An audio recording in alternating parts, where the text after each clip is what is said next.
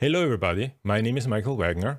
I teach at the Westphal College of Media Arts and Design at Drexel University in Philadelphia, and my specialties are digital media theory, game design, and immersive media, in particular immersive audio.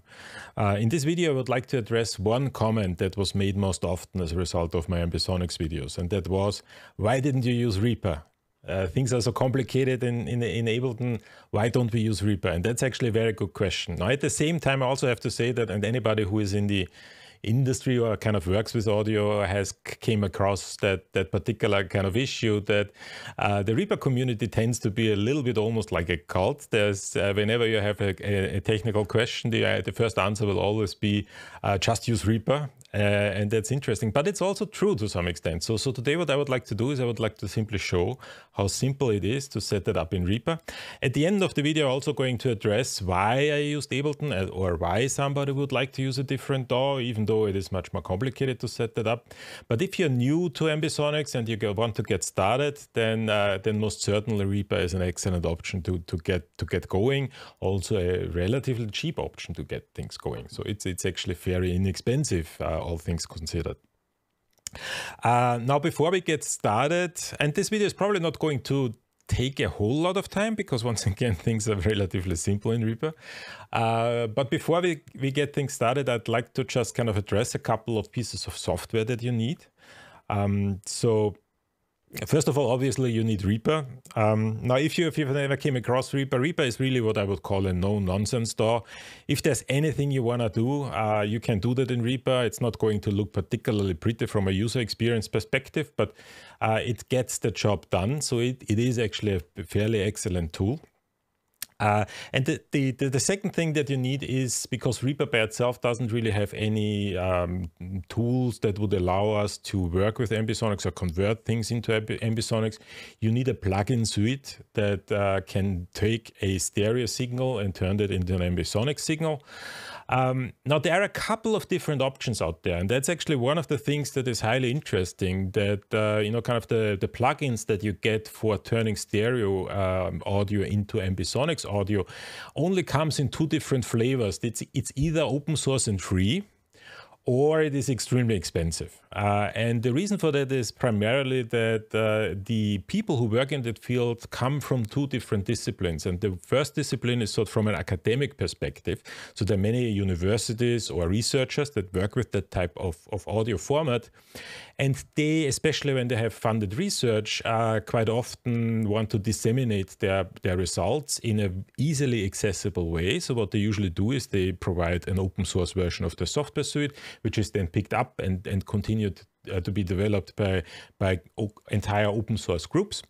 Or you are on the professional end of things, where people really rely on excellent customer support, technical support, where things are done in a way that I can completely rely on the software, and that is usually very, very expensive. Now, there are a number of different options out there. I'm just going to show you four that I found particularly interesting. The first one, and probably and I'm going to place the links to this in the description. So if you have never heard about these things, just follow the links below. Now, the most often used software suite is probably the IEM plugin suite.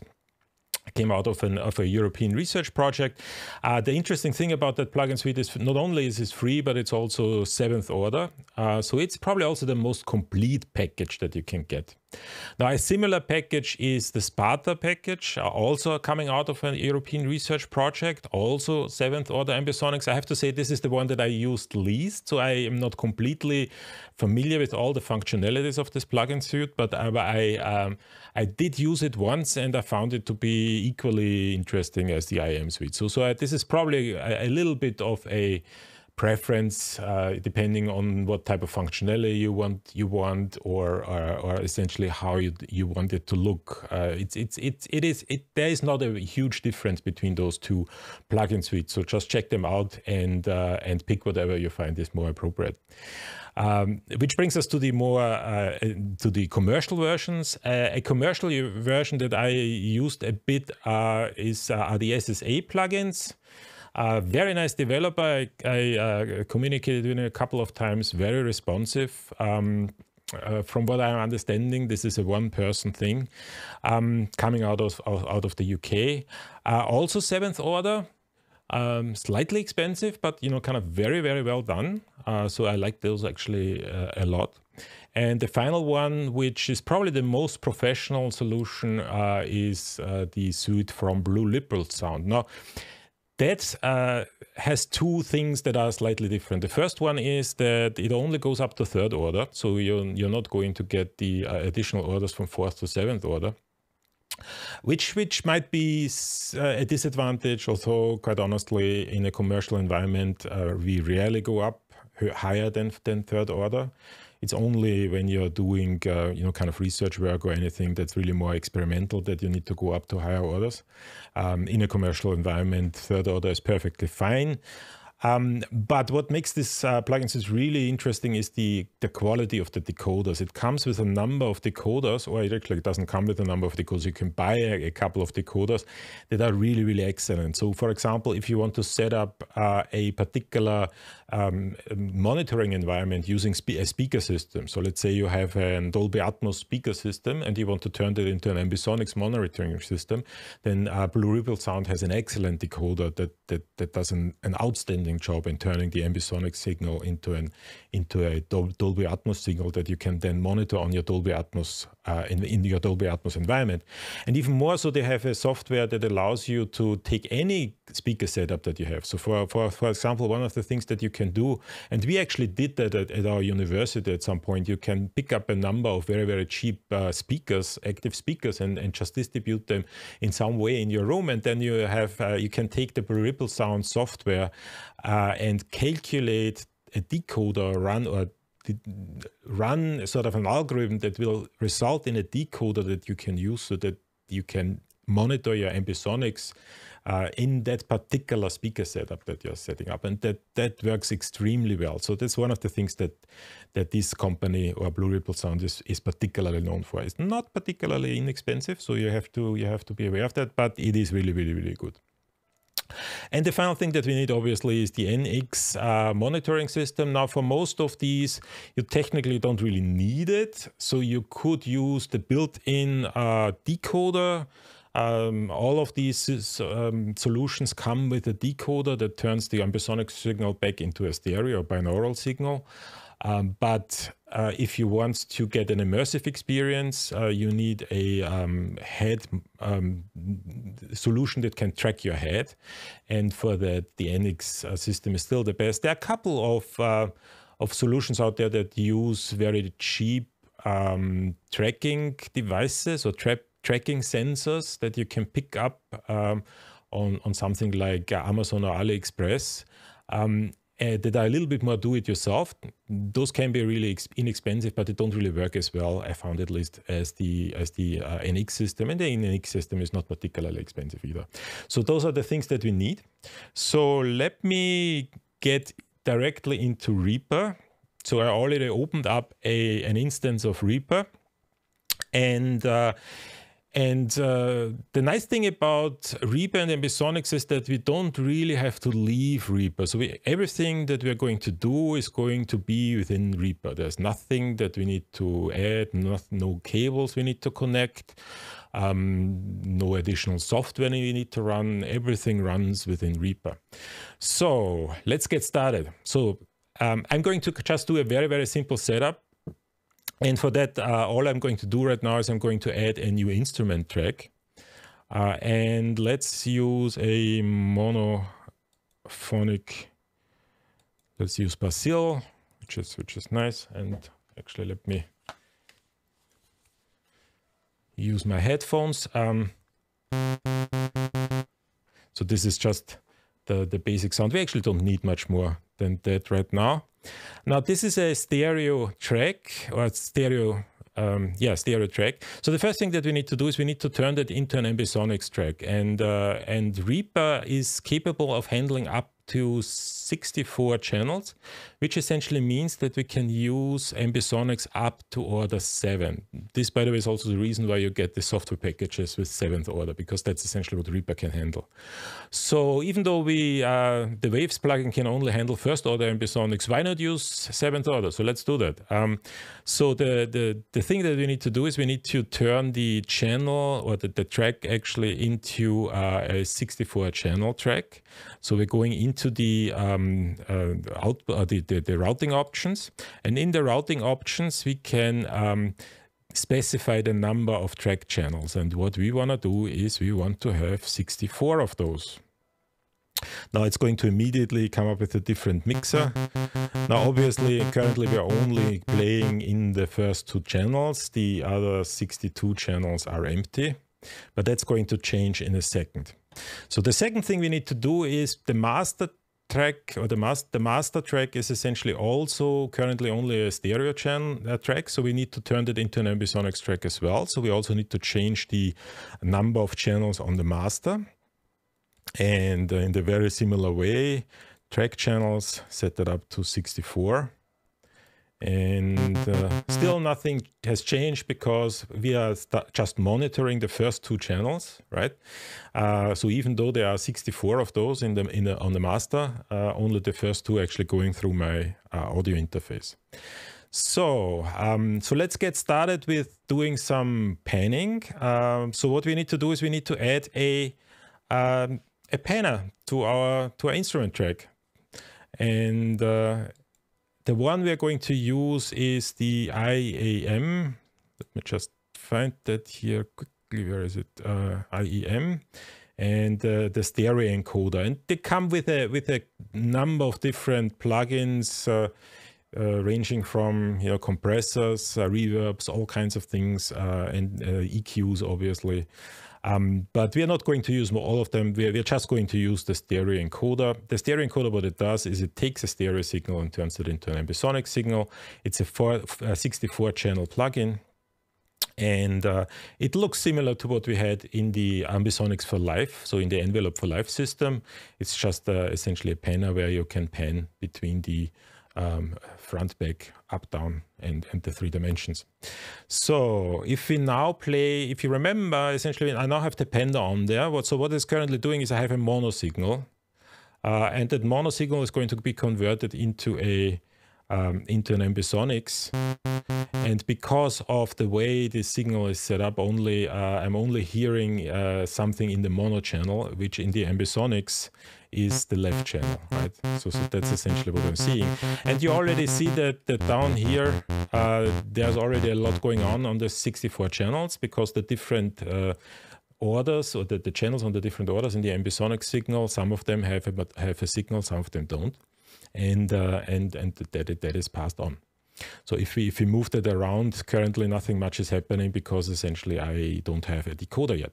So after putting on the encoder on the instrument track, we need to put the decoder on the master track. And for the decoder, once again, we could use the IEM decoder, but that would not allow us to track our head. So what we want to do is we want to use the Waves NX. So let's just search for NX, and there is the Ambisonics. Once again, it doesn't really make any difference which one you choose. Going to choose the 4-channel in, 2-channel out version.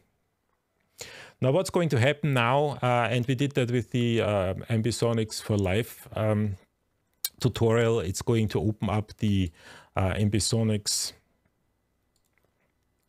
So oops, here we are. Let me just close that, sorry. So it's going to open up the, so I want this in the front. It's going to open up the plugin, which is the decoder, and it's going to open up the head tracker. So the next thing we need to do is we need to connect the head tracker. I already put that on my headphones, and we need to connect that with the NX head tracking system. So I'm turning that on. So there's a light here that essentially starts blinking blue, which means that the device is now turned on. And then we need to connect it with the head tracking system. Now, I already said that in the last video that on a Windows system that can be a little bit finicky. Now, on a Mac, you will immediately see the head tracker popping up. And by the way, if you are on a Mac, it works exactly the same. So what we're doing today with Reaper and Ambisonics is completely identical on a Mac and on the Windows system. So we most likely need to connect the we most likely need to connect the Bluetooth device. So add a device, Bluetooth. So the NX tracker, it does not automatically pair. Sometimes it does, sometimes it doesn't. I have not yet figured out when exactly it does. Well, it started to pair. No, it doesn't. Okay, so connecting. Okay. And once again, that can be a little finicky. I found that I sometimes need to go back and kind of click on the done thing here, and then it will pop up. Okay, so here it is. The status is green, so it's now tracking. I can see my head's tracking in the... I'd actually kind of turned that. Let's put that back into full. So I can see my head tracking. I might put might define the sweet spot. Sorry, this is a little small, but that's fine. I might define the sweet spot. So I'm looking right ahead of me and click sweet spot, and okay, now I'm right. So if I'm now playing a note, I have that in front of me. And as in the last video, you are hearing exactly what I'm hearing in my headphones. So if I'm turning my head to the right, you have the signal on the left. If I'm turning my head to the left, you have the signal on the right. Now, by the way, last time I said that the Ambisonics panel or the Ambisonics signal, once the distance is encoded, the NX tracking system cannot decode the distance of the signal. That's just the nature of the Ambisonics file format. However, as we see here, it's trying to figure out the distance of the signal. And the way it really does that is by trying to understand what the signal is really representing. So for example, if you have a particular signal that creates a certain reverb in a certain room, then from that particular reverb, you can deduct essentially how far that signal is away. So because we don't really have any real life signal, that distance here is just something that the NX system comes up with. But if this would be a pure sine signal, we would, in the very same way we had in the last tutorial, just see a dot here. But since this is essentially a saturated signal or distorted signal, essentially we see NX is trying to identify a certain distance. Okay, so if I'm now moving to the side, right? So I can. Let's mix up there. And that's really it. That's already it. So we are set to go. And we can start creating Ambisonics. That's how easy it actually is in Reaper. So I do think that it's not completely unfounded that people kind of constantly point out that Reaper is a good piece of software, because most of the things that it do, especially when it gets to more complex tasks, are really easy to do in Reaper. Now, before I go into why you still might want to do that in something like Ableton, let me just add one more comment here, and that is, it's also particularly easy in Reaper to now print or render that audio, because everything that we just did is done in Reaper itself, in the DAW itself. So all we really need to do is, if you want to create the Ambisonics, the final Ambisonics audio, we need to just bounce it. Now, if you bounce it, just be sure that you turn off the decoding signal, because you obviously don't want to have the decoding plugin, because you obviously don't want to have that decoded. But essentially, all you really need to do is, if you render it, and I'm not going to do that here because I don't have any MIDI on my track, but if you want to render it, just make sure that you render all channels. And now if you click on the drop down, it only goes up to 8, but you can actually punch in 64 here. and that will then essentially render all 64 channels. And if I have some media in there, or kind of have all kinds of things mixed, and once again have turned off the VST that does the decoding to make sure that I'm not kind of changing the signal in a way that I don't want to. I simply click on render, and it's going to bounce out a full 7th order Ambisonics file. How beautiful is that? Now, let me go back to the comment that I made about why you still might want to do that in a thing like Ableton. And there are really many of reasons, and some of them are good, some of them are not so good. But most commonly, or the most important one really is that all of us feel a certain connection, or most of us, let's put it that way. And most of us feel a certain connection with the digital audio workstation. That has to do with the fact that's the one that we started kind of working with. It's the one we learned how to produce audio. It's the one that we spend a lot of time with. And if you don't like what you're doing, and if you don't like the software that you're using, then you're most likely not really successful. So most of us have a certain emotional connection to a digital audio workstation, which sounds weird, but that's the way it really is. Especially if you're not on a professional level, right? So if you're somebody who is working for fun or semi-professional and really wants to enjoy what he or she is doing, then obviously, essentially, the DAW is important to you. So with that also comes the reality that we are usually very good in one particular DAW, but not necessarily in another one. So switching from one to the next is not necessarily something that we want to do. So if you are a passionate Ableton user, it's just important to understand that essentially you can do Ambisonics in Ableton if you want to. But if you never use the DAW, then certainly there are other options that might be more useful for you. Now, there might be other reasons why you want to do something in Ableton, and that has to do with the way Ableton really works. And for me personally, one of the things that was really appealing in terms of Ableton is the session view and the clip launcher. So if you're doing some sort of real-time audio, some interactive experiences where you want to mix things on the fly in live performances, then Ableton is certainly better suited for that because you can launch clips in ways. So it has its advantages.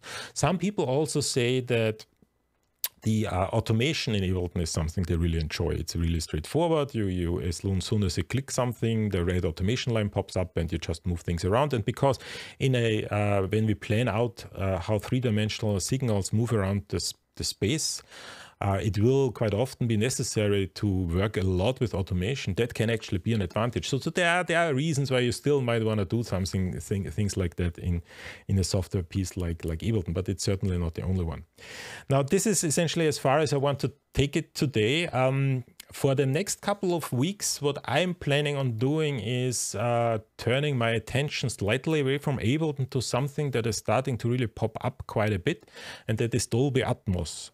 I see a lot of professional studios converting, especially if they're working with surround sound, converting their environment into a Dolby Atmos setup. And Dolby Atmos and Ambisonics have some relationship with each other. They are sort of both immersive media formats. The main difference being that Dolby Atmos is more tied to a particular, let's put it that way, it's more connected to a particular speaker setup. So it is in that sense a little bit more easy to understand what it actually is. But at the same time, what I found is that there's very little information about actually how to do that, how to work with Dolby Atmos. It's very technical usually. So I'd like to spend a couple of videos on kind of explaining how to produce in Dolby Atmos. And for that, we are going to move to yet another DAW. We're going to move to Nuendo. And the nice thing about Nuendo is that it's actually the first DAW that has the full Dolby Atmos setup included, and that will allow us to produce Dolby Atmos in the box in Ableton, monitoring with Waves NX. Without any particular Dolby Atmos speaker setup, and that's something that needs a couple of videos, so that's what I want to do over the next couple of weeks. And meanwhile, if you have any questions, drop me a note, make a comment, and do all the usual things that people do on YouTube. Like, subscribe, whatever, and see you next time.